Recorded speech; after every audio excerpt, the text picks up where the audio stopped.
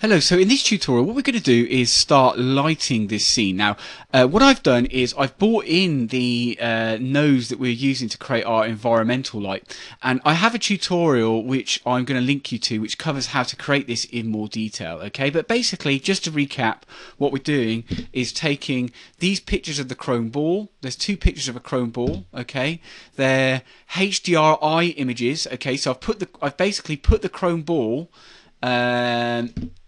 in our scene about the same position that I've put the chair.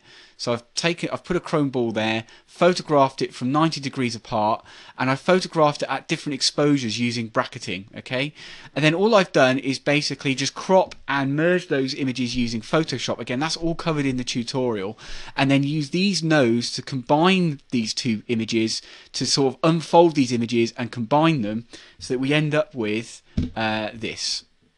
Okay, now the key thing is that we're using this to light our scene. So this is actually being used as a light source to light our scene. Okay, so in order to use this as a light source, what we want to do is use an environment node here. Okay, and then what I can do is plug in our our map into our environment. Okay, and then I'm going to add that light. That's now a light that I can then add to my scene. So I'm probably just going to move that down to here a little bit, just to make things work a little bit better. Okay. Again, go to my scanline renderer and attach that to my viewing node, and you can now see that we've actually got some light in our scene. I'm just going to move this viewer here just to make things a little bit easier to look at. So we've now got some light here. Now what I can do is go back into my materials here and start adjusting these materials. So if I go into, I'm trying to remember which model is which. If I disconnect this, okay, so this is the top. So what I might do is I'm just going to label this. Let's have a look. I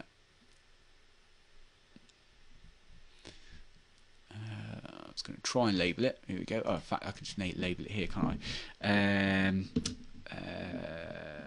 I'll call it top. I suppose I could call it upholstery.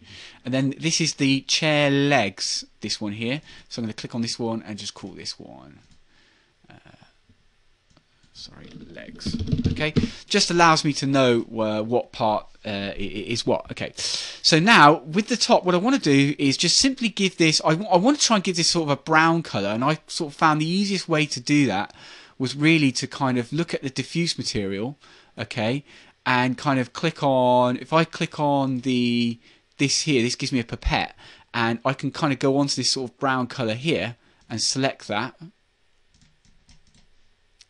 At least that's what I was hoping was going to happen.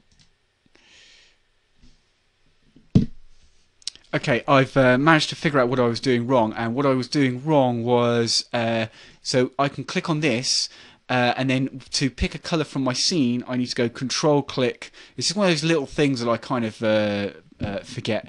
Control pick a colour from our scene. So you can see that we're then defining the colour of our material, okay, to be as follows. Okay, so that's giving our material a sort of a brown color. Okay, then what we want to do is kind of up the diffusion a bit. Let's have a look. Am I updating this?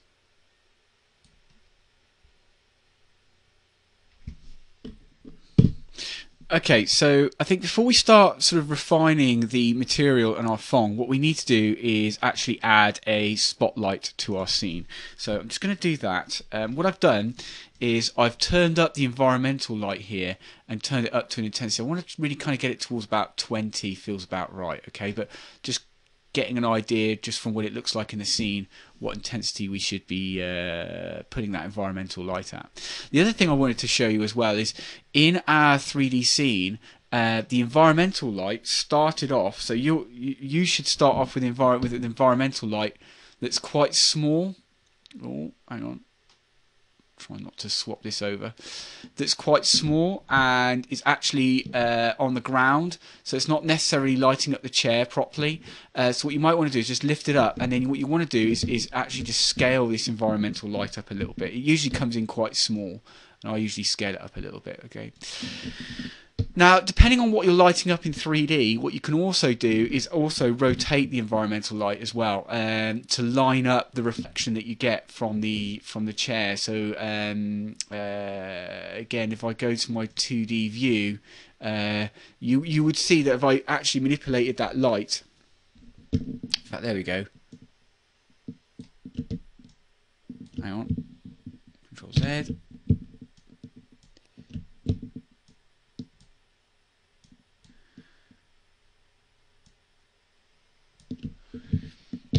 Just not letting me actually move it in the axis that I want. Hang on. Okay. Might have to just choose a different. Oh. If I move it in a different axis, you'll get the idea. So as I move it around, you see we get different light reflecting on here. Okay, and that's because we move the environment around. Okay. Obviously, I want the environment light to be flat. But I can also just check, there might be specific things I want reflecting from this chair, so I can rotate this accordingly if I want to. What I'd need to do is I could just do a 2-up view here again with my viewer.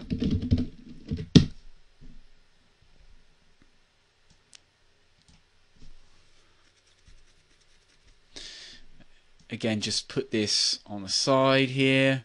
And then, oh, hang on. In fact, what I'll do is I'll just dock it. I should be able. He's going to let me dock it. No, doesn't want to let me dock it. Let's try again. Sometimes it lets me dock it on the half here, but it's not letting me do that. So I'm just going to put it here. So I'm just putting it in my other desktop that you can't see, and I'm going to bring it back in. So just give me a moment. Here we go. There we go. Okay, and then I can obviously just grab this and then I can rotate it. Okay, and then hopefully that now I can actually rotate it. Not sure why it wouldn't let me rotate it in that other view, but anyway, the idea is you can see that by rotating it, I can get slightly different reflections in here. So what I might want to do is just line this up to get, if there's a particular reflection that I'm after. At the moment, it's just acting as a general environment light, so that's working quite well. Okay, but the idea is that in this object, I'm getting the reflections of the light that was actually in the room. Okay, so it kind of gives me a more sort of realistic effect. Again, here we go. Yeah. What I might also do is just see if I adjust this downwards, what effect that has. Yeah, because it makes the top quite dark, and that's not really what I wanted. So I think I'm just going to go with that.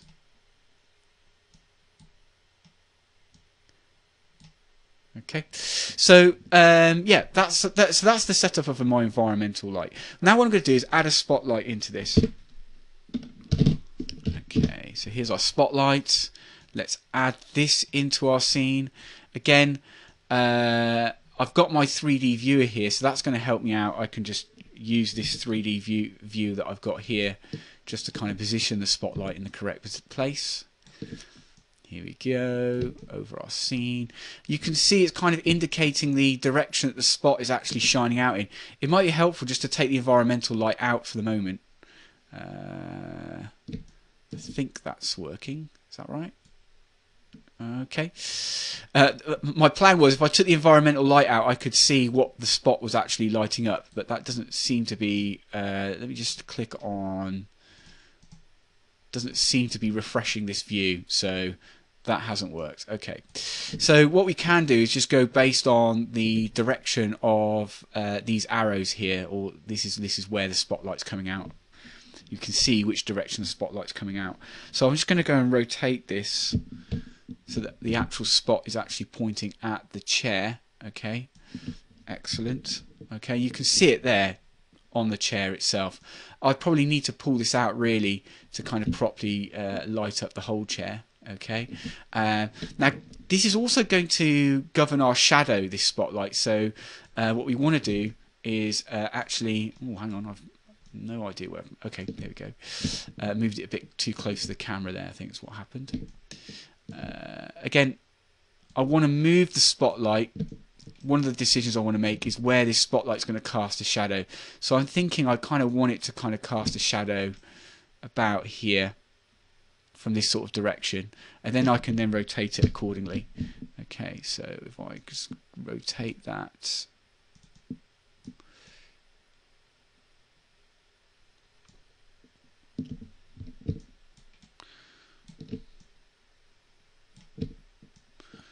I'm just pulling this out just to make sure it does light up the whole sort of chair here. Okay, and you can see it's nearly there, but we just need to, it's not quite rotating. Let's have a look. Again, let's look at our rotation here. I think I could rotate it a bit more this way. Yeah, that's definitely helped. And a little bit more further up. Oh, no. I think that's all right. And we can come back and refine this when we're trying to do our shadows. I think that's kind of got it. Okay. Okay, so we've got our environmental light and we've got our spotlight on there as well. And again, I can adjust the intensity of the spotlight if I want to as well. Okay, so that's just lit by our environment light, and then that's also lit by our spotlight. So I can kind of adjust the intensity of that as I need to. Okay. Now what I want to do is have a look at our Phong materials. Okay, now what I want to do, so I'm looking at my Phong materials here. This is so I'm just going to close down some of these panels that I've got open here because I think that's just confusing the situation. Here we go. Okay, so again, just looking at the Phong material here, what I can do is, it works similar to a Phong shader in Maya. So I can just select my material, my color here. So I can give it kind of a base color.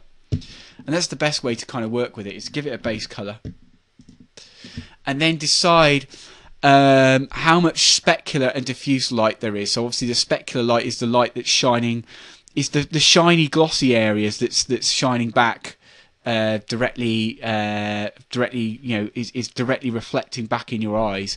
And then the diffuse light is the light that's, when it hits the chair, it scatters in all direction. Okay, so this has got quite a lot of specular light at the moment, and so if you turn that right down, you can see that it becomes completely diffuse, and there's no kind of specular highlight. Okay. Similarly, if I turn down diffuse, you probably won't really notice it because the specular is so high. But if you turn down the diffuse, it is made up purely of the shiny bits. Okay, so it's trying to get the sort of the balance of that, as it were. Okay, so what I want to do is, I think I'm just going to turn down my maximum sort of shininess and my minimum shininess a little bit as well, just to kind of make it a little bit better. Okay, so you can see that the colour of my chair is kind of coming in here a little bit more. Okay, and I just selected that. All I did to select the colour was I clicked on there, and then control clicked on the colour. I just picked out a colour from this bag here, and I thought I'd use that as a sort of base colour for what we're doing here. In fact, let's just do that again because that's rather dark. Well, that might work. I turn up my diffuse. Okay, so you can see I've got a kind of sort of a browny sort of colour there. Okay, but I could get in and sort of fettle those in a lot more detail later on. Okay, let's do our chair. So obviously the chair leg is going to be the Phong material for our chair leg is going to be very shiny with almost basically no diffuse light on it at all. Okay, it's going to be very shiny. So let's turn that up. In fact, there we go. Might just turn down the shininess, the specular light a little bit, because I think that was a little bit too harsh. And then perhaps we can have, yeah.